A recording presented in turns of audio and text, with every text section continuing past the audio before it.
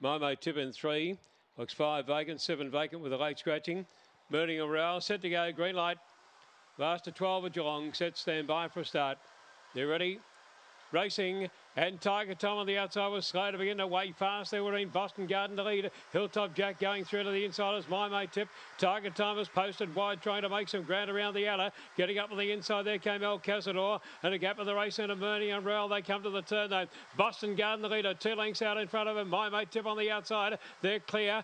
Back to the inside, Tiger Tom, El Cazador. Up the home running though. Boston Garden's going to win the last from My Mate Tip, and third would be El Cazador. Behind them then came Tiger Time, and then came Hilltop Jack and also Murney and Real, and the runners around 25.75. Boston Garden number 1, too good off the red here in the last.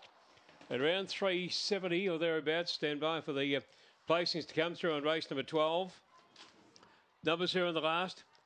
We'll have in a moment, but there's no shadow of doubt that Boston Garden will be the winner number 1. 6.59, 11.32, times around 25.75. It'll be Boston Garden number 1 to take it out here around 3.50 and 1.20. Winner by High Earner from Phantom, raced by George Ferrugia and trained by Jeff Britton.